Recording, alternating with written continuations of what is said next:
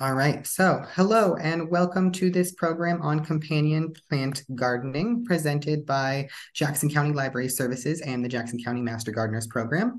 My name is Spencer Ellis, and I am an adult services librarian here at the Medford branch of Jackson County Library Services. For this program today, Barbara, our presenter, is going to be taking over the screen and doing a lot of the talking. I do ask that you keep yourself muted so she doesn't get interrupted. If you have questions, feel free to type them in the chat as they come or at the end. Either is great. If they're like a technical issue about sound, we'll address it right away. But if it's just a question about the presentation, we'll save those for the end and go through them all at the end. With that, I want to mention our land acknowledgement and a couple other small details, and then I'm going to go ahead and turn it over to the presenter. So, Jackson County Library Services acknowledges that its libraries are located within the traditional lands of the Cow Creek Band of Umpqua Tribe of Indians, the Modoc Nation, as well as the Shasta, Tacoma, and Lakawa people, whose descendants are now identified as members of the Confederated Tribes of Siletz Indians and the Confederated Tribes of Grand Ronde. We take this moment to recognize the Indigenous people whose traditional lands are where residents of Jackson County live today. JCLS is committed to fostering understanding, deep respect, and honor for Indigenous people, and we encourage you to learn more about the land you reside on. For more information, go to jcls.org/land. I also want to say before we get started that the views and opinions expressed in this program are those of the presenter and do not necessarily reflect the official policy or position of Jackson County Library Services. With that, I just also want to mention that you should have received an email today with a handout related to this program, which goes into more detail about some of the plants that are going to be mentioned in this presentation, as well as some that aren't touched on here. So definitely take a look at that when you can. And with that, I'm going to go ahead and mute myself and turn it over to our presenter, Barbara. Well, thank you very much for attending today. You should have also received a handout on the PowerPoint slides. So in case you wanted to do any notes on those. So I'm took the Master Gardening Class in 2020, and I've been doing gardening for many years at my own home. And I was a teacher for 38 years. And when I retired, I've been doing a lot more gardening. Companion planting is something I started about 5 years ago and have been learning more and more each year. So some of the things I can directly tell you about how it's worked for me. And then the research that I've done is not scientifically based. So it is practical research. Things that have been proven sometimes over the centuries to be true, but there is no longitudinal studies, there is no scientific research involved. And many of the photos that are in my presentation are from the Jackson County Master Gardeners Vegetable Demo Garden, as well as from my own gardens. And then at the end, when we're talking about references, there are some that I want to highlight that I found very valuable. And so we'll go ahead and get started.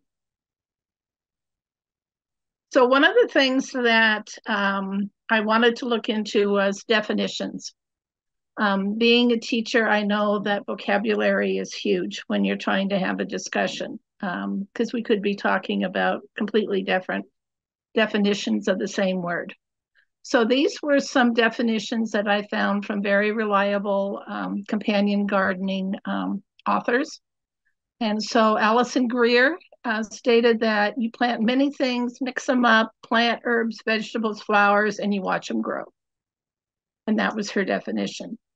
Dale Meyer was more into, it's a practice of planting two or more plants together to enhance the growth and quality of nearby plants to provide maximum ground cover and when possible to improve the soil. So he gets a little bit more in depth on it. Where Louise Riot says plants that assist each other to grow well, plants that repel insects, even plants that repel other plants, all are of great practical use. And we'll be talking about some of that. And then Brian Lowell says using polyculture to create diversity, No need for rows. You should mix things up. Plants work together to create a symbiotic environment that will require less work in the long run for you, while producing excellent yields and eliminating or greatly reducing the need to use chemicals in the garden. And that's one thing I found true through many of the resources that I looked into.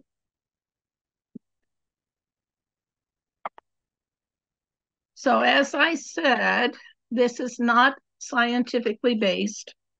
It's a natural, practical science, not an exact science. Especially in the Rogue Valley with our changes in climate and water usage, things have changed dramatically over the last few years. So this is not scientifically based research. And this picture is one from my garden, where I was attempting to do many different plants at once. And some of it worked out really well, and some of it I learned a good lesson about, which we'll be talking about later. So for one thing, there's no one point in history of when companion planting started, but it has been used for many centuries. And this is an example from the Master Gardeners vegetable demo garden of them being able to plant many different plants in a small raised bed. Their yield this year was huge. They were able to produce, I don't know how many beds. I think they have 6 to 8 raised beds, and they produced over 400 pounds of produce, which was given to Access this year. And the leader of that demo garden is Sean Colley. So one of the things that is in part of the history is what we call Three Sisters. It's from the Iroquois. It's a planting that they, far as we know, they devised, and it's been used over and over again. And what it does, as you can tell, is they have the corn, and then they have the beans. Whoops, went back too far.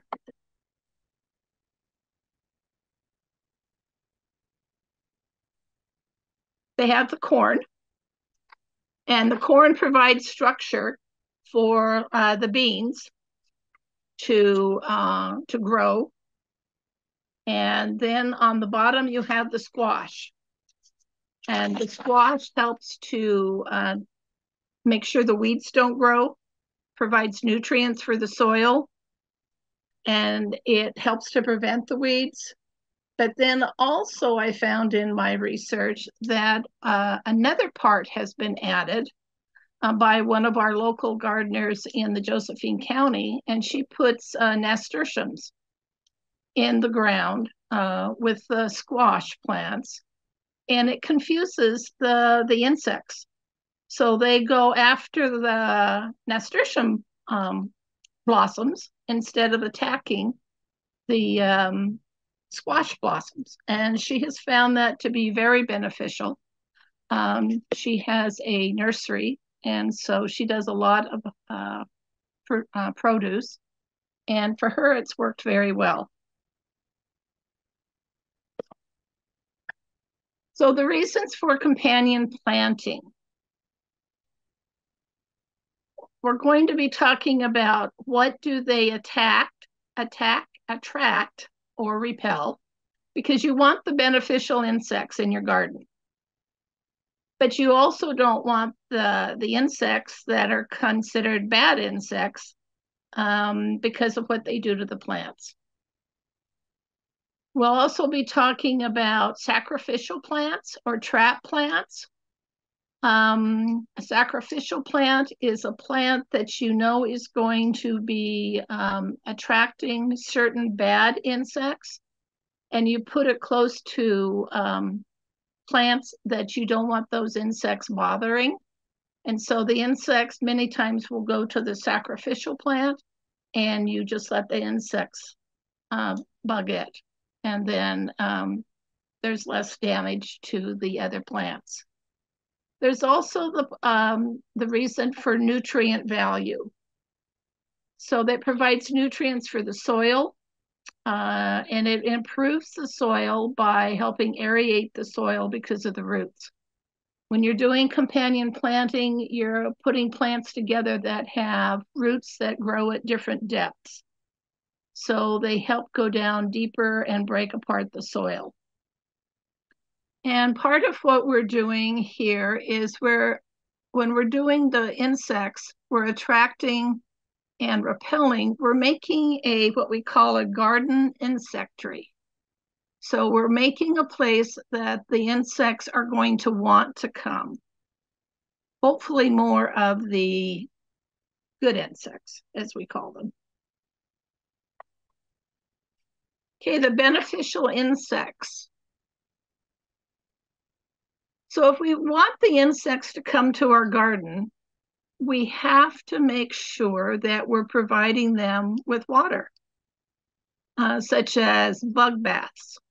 And some of you may have seen like a little dish or a pie plate, and you put a lot of rocks in it and some water. The rocks are there so the insects have a place to land, and then they can drink the water there. You also want to provide food for the beneficials, so having the blossoms and what they need to grow. And then another thing on top of that is they need to have shelter. Shelter from the wind, from predators. So you need to make sure you're thinking of that when you're planting your garden. And then checking out your beneficial buddies that are out there. Are they surviving? Is there something you need to add? Especially with the water for the beneficials. Once we put it out there, especially in the summertime, we have to check on it several times because of our hot weather.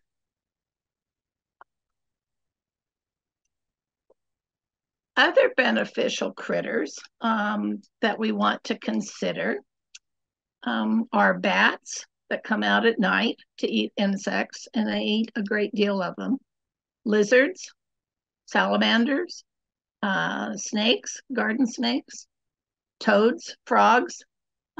You can't see on this picture very well, but there's a frog sitting in that leaf. And it's one from the Master Gardener vegetable garden. And he's made his home there. And then there's moles and grubs, Japanese beetles, because they help cultivate the garden. But then you also want to make sure you have a sacrificial plant for them. And with snakes,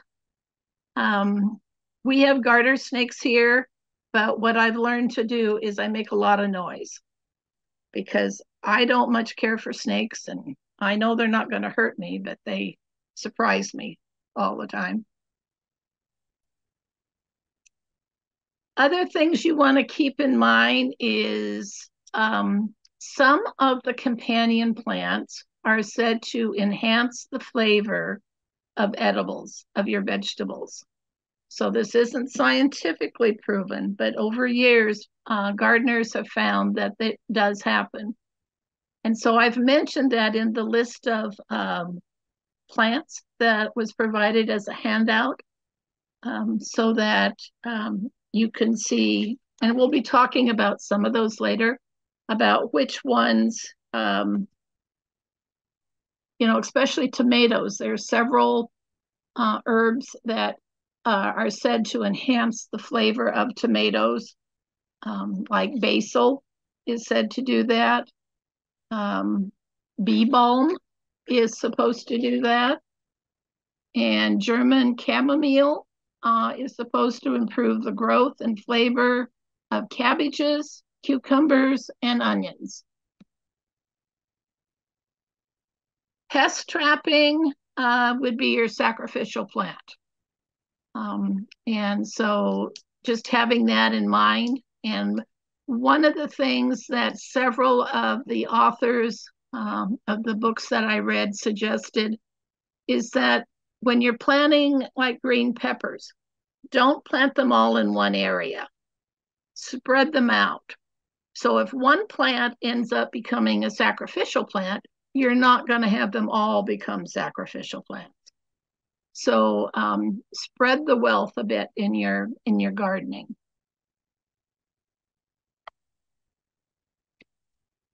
Cover crops.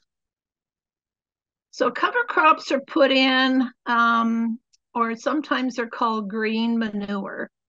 They're put in to enrich the soil with organic matter and feeds the microorganisms and earthworms in the soil. It also prevents erosion in your soil. It increases the water absorbing capacity of the soil and adds in the construction of it. Many gardeners will put in a cover crop at this time of year and have it winter over. So it's adding nutrients to the soil so that you'd be ready in the spring for your spring gardening.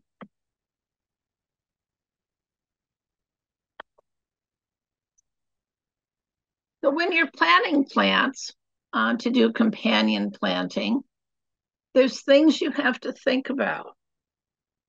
Sun-loving plants may offer shade to your shade-loving ones.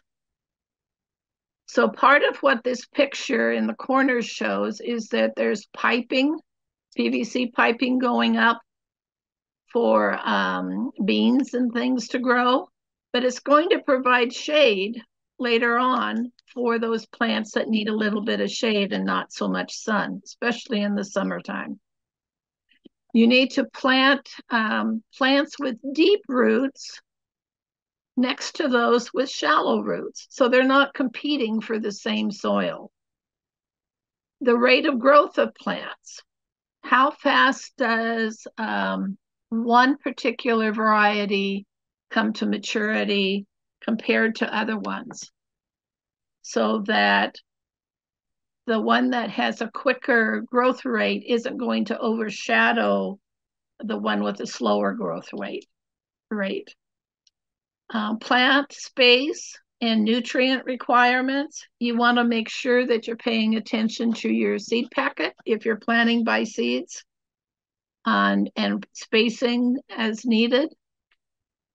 Those plants that need a lot of fertilizer compared to those with light feeding plants, you have to be careful in putting them together. Aromatic plants versus non-aromatic plants. This can be a real positive. The aromatic plants tend to bring in the beneficial insects. So if you plant them next to non-aromatic plants, the beneficial insects are going to also be a plus for the non-aromatic plants. Leaf color and texture. That's one thing that I like, is that I like the diversity in my garden. I like to see the different colors of leaves, the different texture of the leaves. I think it makes it more interesting. One of the plants I really like is sage, and it provides the aroma of the sage when you're weeding, and it also the leaf colors can be different and the textures can be different. So it's aesthetically pleasing as well as beneficial. Okay, there are some key principles for companion planting that I found throughout my research that I did. One is crop rotation. This encourages a balanced level of nutrients within your soil. It disorients the soil dwelling pests that may be in the soil after harvesting. and it'll reduce the impact of next year's growth of plants if you don't have the same plant there to attack. And then also the various root depths. Some plants like to have a long tap roots, others like short roots. So they help till up the soil differently.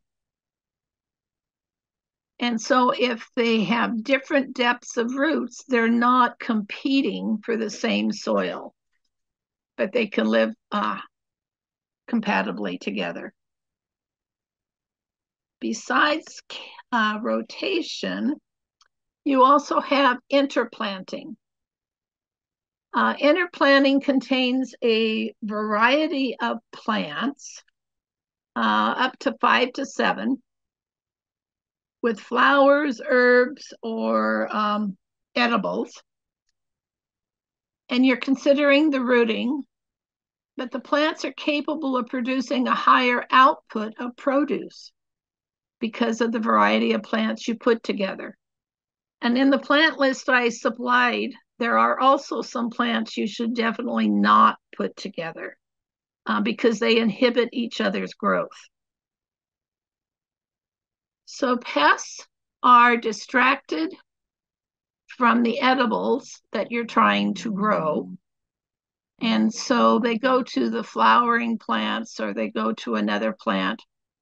And then your edibles are left to thrive and produce higher quantities. The growth rate of each plant. So when you're planting them close together, like I said before, you need to make sure that the growth rate will not be a detriment to the plants, but will be a positive. This particular picture is from our gathering garden at the Master Gardeners, and it shows the many, several different plants there, and they're thriving, and there's very little room for weeds to come up, which makes the work a lot easier. The soil is providing the nutrients for the plants. The plants are planted in the light, in the light requirement that they require. So they're doing very well. Location of plants is extremely important. So you have to be aware of what's around your gardening bed, but also close to it. So that if you have a big hedge close to it, that's going to affect the light requirement for those plants. So you have to be careful about which plants you might put in that bed. The intensity, as you can see in this picture, there are a lot of plants in a small space, and they're doing very, very well. Some of them are growing up over the trellises that were made with PVC pipe, the beans, some of the cucumbers. There's herbs mixed in with flowers and edibles, and they're producing very well. When you're putting in your transplants in the spring or early summer, you want to make sure to mulch so that excuse me, so that the plants are protected and help with the water absorption. But as you can see here, the ground floor isn't visible. When you're walking around in between these beds, and there's like 3 or 4 beds there, you can't see the ground. They are covering it very well. So there's less weeds and less work for the gardener. And you want to make sure to think ahead. So if you've got, let's say, a pepper plant that has produced all it's going to produce, are you going to take out that pepper plant? And if so, what are you going to put in its place?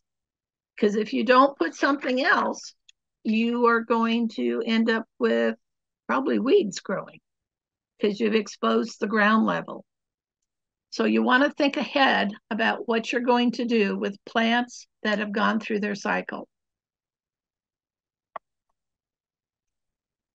Flowers and herbs belong in the edible garden. I have found that to be really beneficial, especially this year in my own garden. The herbs and the flowers help to bring in the pollinators. I have a rosemary and lavender that are probably each about 2 feet across and lots of blossoms. And they bring in the pollinators and bees like crazy. And then I also this year planted for the first time borage. And it is a wonderful herb for bringing in the pollinators. I had bees all over that. It was wonderful to watch. And the flowers and the herbs provide diversity, and they attract the beneficial insects, like I said. And they just add a lot of variety aesthetically to your garden. And one of the things I like about the herbs is that when you brush against them, when you're weeding or watering or harvesting, is the smell, the aroma from the vegetables. And fresh herbs are wonderful to cook with. The flavor is very dramatic. This is, I know we talked about not planting in rows, but this is along a small picket fence at the Master Gardeners and a pathway there. So they put in nasturtiums, they put in vegetables, herbs, and it's a wonderful companion garden there. And it's next to where most of their edibles are, but it provides a great ecosystem for the beneficial insects and a place for the bad insects to go if they are interested. So location, we were talking about location. So one of the things you want to do is to make sure you provide a wind barrier to your vegetables and for your insects. So one of the things in this picture that's at the Master Gardeners Gathering Garden is they provided a PVC trellis for their morning glories, but then it also provides protection for the other plants at the in the gardens next to it. But one of the things you need to be very careful of, and I've learned this the hard way in some of my plants, horseradish as one of them, is that they can be very invasive. And they can go where you don't necessarily want them to go. And I found this out with horseradish, but at least they're easy to weed out. But you have to, and another one is lemon balm. I love the smell of lemon balm in the gardens. I like the way it looks, but it can become very invasive. So you have to be aware of that. Another thing is keep your wildlife in mind. So like your grasshoppers or your toads or snakes, they need to feel safe. So they need to have some shelter from the wind or from predators like we talked about earlier. And you want to make sure you're attracting the beneficial insects, those that you want in your garden. The butterflies, the caterpillars, all of those insects that are going to be either helping your plants or provide food for the wildlife around, the birds, lizards. And then one of the things you may want to consider is starting with native plants. This year I planted more native plants in my pollinator garden than I usually have. And I've noticed a lot more beneficial insects. They just can be covered in the flowers with those. And it's nice to watch them and see how they interact with them.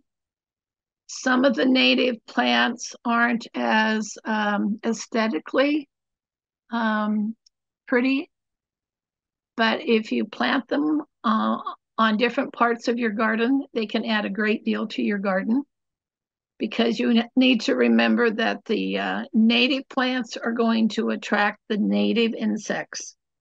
Exotic plants are going to attract the exotic insects. So I love my roses and daylilies, irises, but I don't see as much insect activity around them as I do the native plants. And also would encourage you to use annuals and perennials. So perennials are plants that last more than a year, and so they winter over. Annuals don't, but annuals, from what I found, add a lot of color to your gardens. So the insects like to rush towards them, like the nasturtiums. So they both are beneficial to the garden.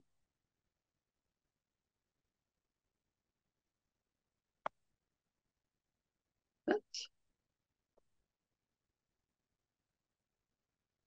Okay, herbs for the garden. So they act like a living mulch for the edibles, your vegetables in your garden. And they attract the beneficial insects. So they help protect the roots of the vegetables that you're growing.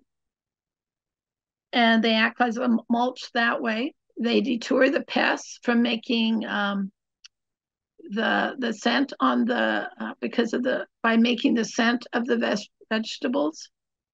And they can be used in gardening and cooking.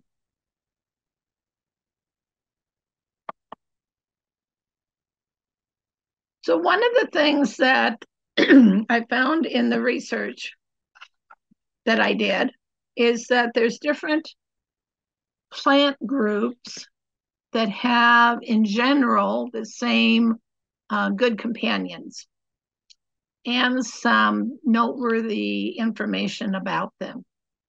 So the first one was a group that consists of tomatoes, peppers, eggplant, and greens, like your lettuce.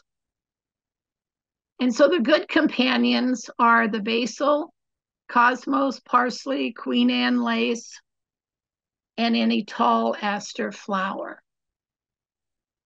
The one thing you should keep in mind is that it's wise to have a 4-year rotation, just for the soil.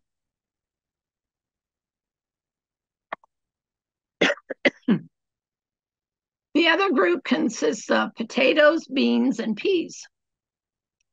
And so those have companions: cosmos, daisies, dill, rosemary, sweet Annie. And then it's suggested that you rotate every 3 years, and you need to make sure that these particular plants, the potatoes, the beans, and the peas, that you have room for hilling, to putting them in hills, or the need for rows for those particular plants.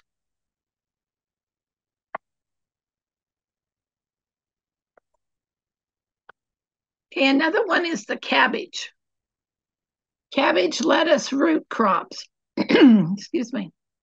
So good companions: the asters, calendulas, the chamomile, chrysanthemums, cosmos, marigolds, rosemary, sage, and thyme.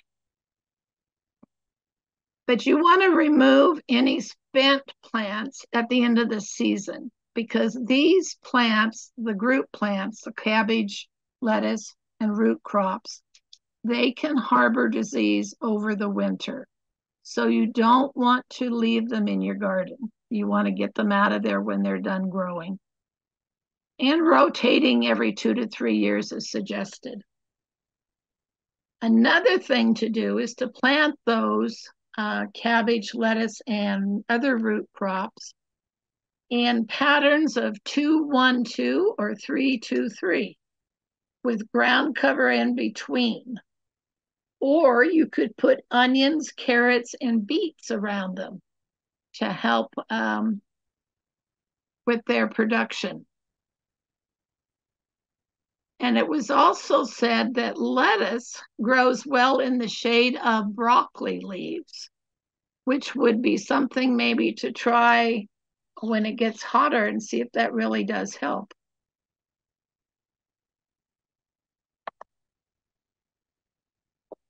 Okay, the next family consists of the squash family and corn and pole beans. So good companions would be borage, dill, nasturtium, sunflowers with a 3-year crop rotation.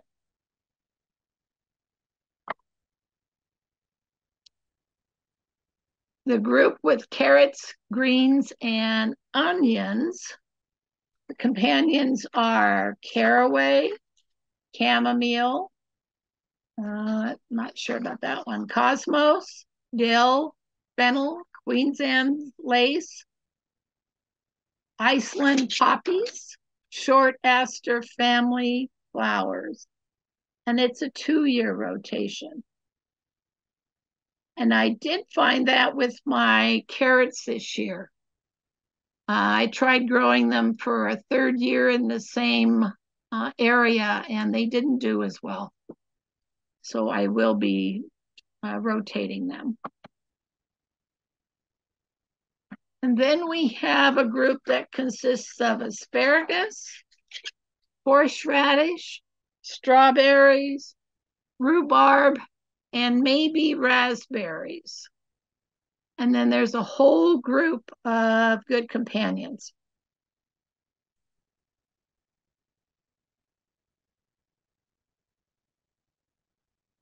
And when we're talking about good companions, they don't have to be right next to the plant to be considered a good companion. They could be in close proximity. So from what I've read, that could be around 6 feet. And if they do need to be side by side, that's listed in that handout that I provided. So good and bad. So on that handout that that you should have received, I went through and chose the ones that I am, I guess, particular to. And so basil is one that I have found is very beneficial. It does repel thrips, flies, and mosquitoes, at least from my experience. And planted next to tomatoes. I love a fresh grown tomato, so I don't know how much it has changed the flavor of the tomato, but I don't have trouble with any of the hornworms or anything like that. One thing it does say about basil is do not plant with rue or sage because they won't grow well together. Bee balm, I love the flowers. I'm trying different colors of the flowers, the pinks and the purples. It attracts a lot of beneficial insects. I've put them close to my vegetable beds, and I have seen increased numbers of beneficial insects, and this could very well be one of the reasons. And they are close to my tomatoes also. Borage is one that I first tried this year. I'd heard wonderful things about it, and I thought, well, I'm going to try it. And it was wonderful. The plant was about 2.5 feet tall. I had the blue flowers like you see there, and it was just covered with bees and some wasps. It was a very good plant to have close to my vegetable garden. I didn't have any problem with hornworms or cabbage worms, and it's still blooming, and it's supposed to add trace elements to the soil. Chives is something I put around my roses, and I have for years, and I have found it very beneficial in helping to keep the aphids down. It says that it repels Japanese beetles and carrot rust flies. And then it is a bad companion for beans and peas because they don't help each other grow.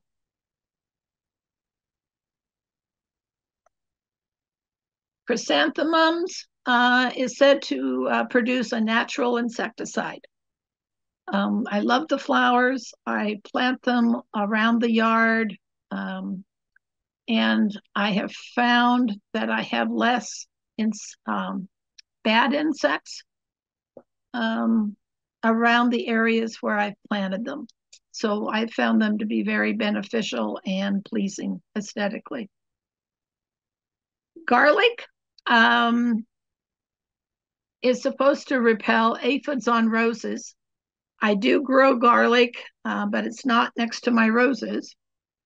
But it does seem to do well where I've got it, and I haven't noticed aphids on any of the plants close to it. But it is a bad companion for beans, peas, and strawberries. Lavender. Lavender has many beneficial insects. I have several lavender plants. It repels fleas and moths. And it can grow almost anywhere where, as long as you've got lots of sun for it. It does very well. I'll purposely brush against it just so that I can smell the aroma and the beautiful colors. There's different colors of lavender, different sizes of plants. It's a good versatile plant. Lemon balm, like I said, can be very invasive. At least I have found that to be so. So I'm careful of where I plant it. I still have it intermixed in my backyard. It does repel mosquitoes. I have very few mosquitoes around those plants. And it says it also repels squash bugs. So it probably would be a good one to put next to any of your squash plants. That's something I want to try next year. And there's no bad companions. It's good for all plants. Marigolds. It's one that's well known for repelling insects. One of the things that I learned this spring is the French marigold is also good for, the roots are good for the nematodes. So it's a good one to have for the nematodes. And the other marigolds, you have to make sure that they're scented marigolds. Otherwise, they won't repel insects, because what repels the insects is the scent. And then it can attract spider mites and snails. So you might use it as a sacrificial plant if you're having trouble with spider mites and snails. Oregano is a good companion plant for cabbage and grapes. I found that oregano is good for my grapes. They seem to do better. They have less problems with disease. This year they produced really well, probably because of the weather.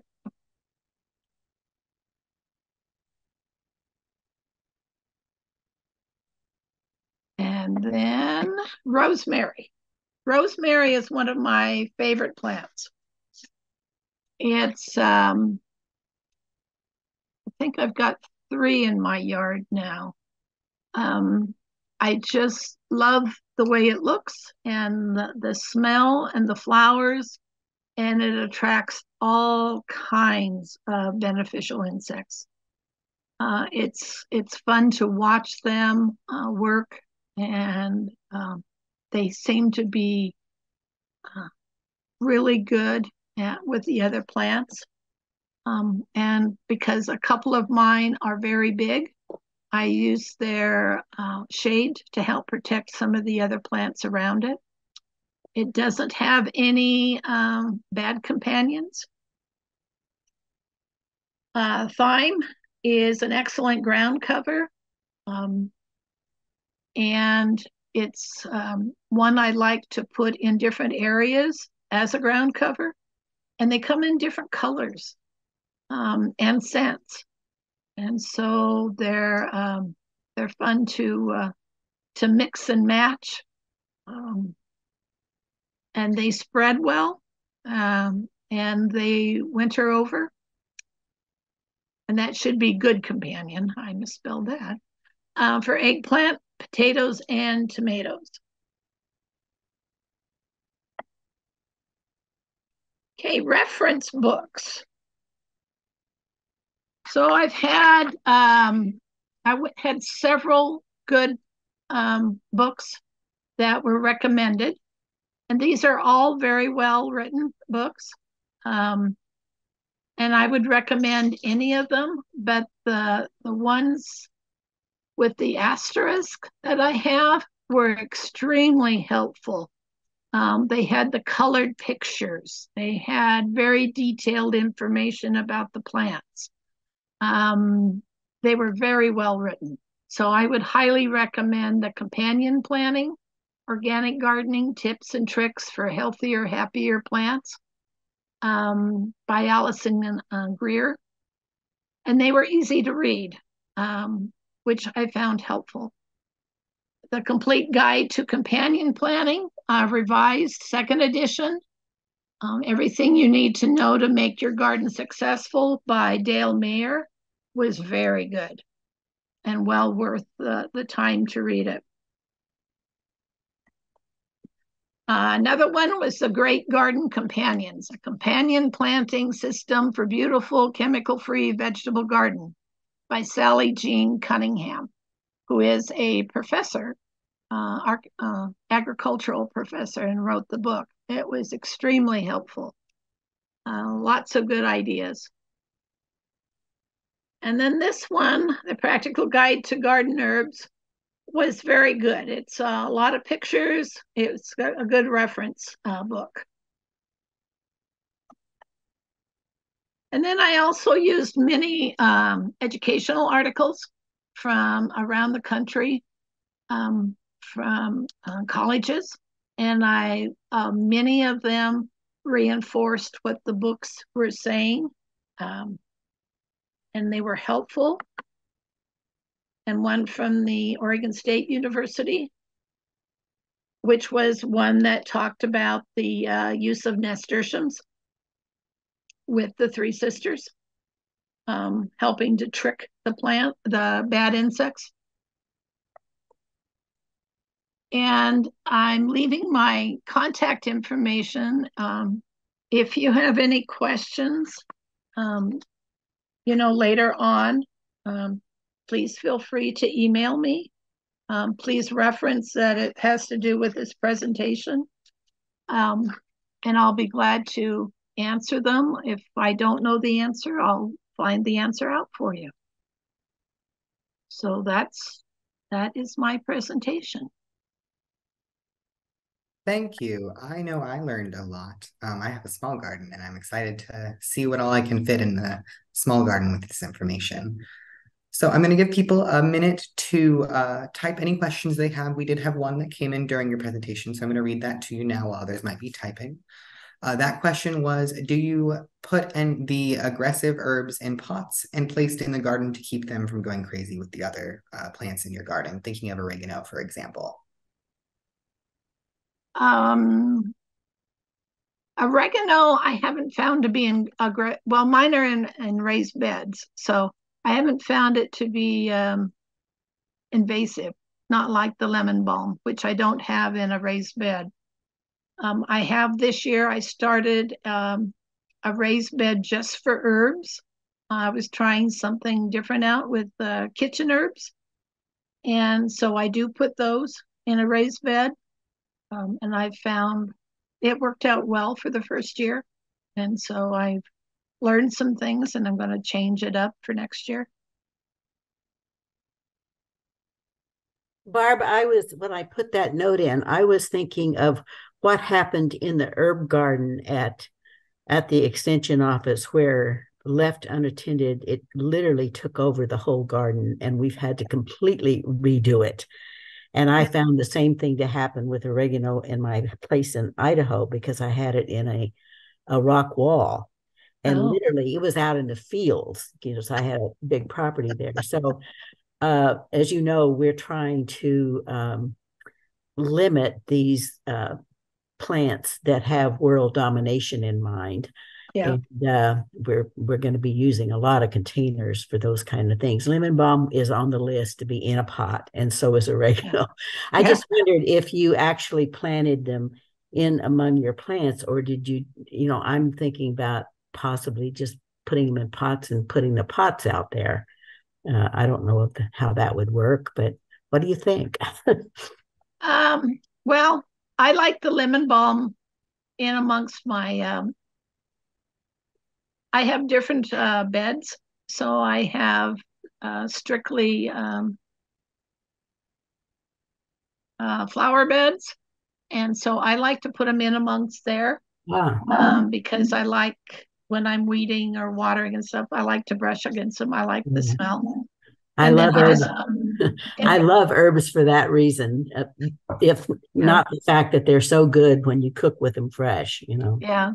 But I know when I plant it that I'm going to have to be watching it, and I'll do a little bit more weeding there than I would at some other places.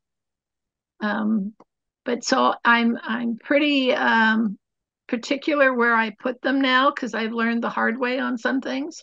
One